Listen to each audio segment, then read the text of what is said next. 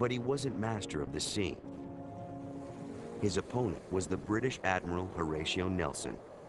Like Napoleon, Nelson was a man whose daring and skill won him rapid promotion through the ranks. Throughout 1805, Nelson chased the French fleet, finally bringing them to battle on October 21st near Cape Trafalgar. Nelson ignored the tradition of drawing alongside enemy ships to exchange broadsides. He invented a new tactic, the melee, giving his captains free rein among the French ships.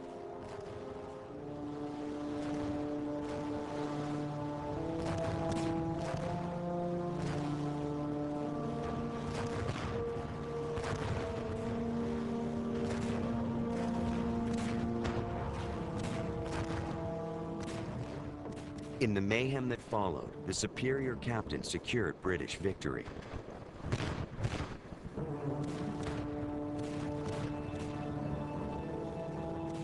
But Nelson was killed, shot by a French sniper at his moment of triumph over the French Navy.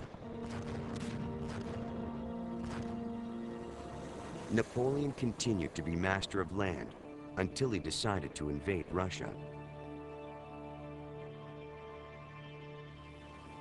The Russian campaign of 1812 ended in disaster when winter set in. Napoleon's army suffered 300,000 casualties. Most froze or starved to death. But Napoleon Bonaparte would not be finished off easily. He'd already fought more battles and won more victories than Alexander the Great, Hannibal, and Julius Caesar combined. Though he lost the Russian campaign, he would be back.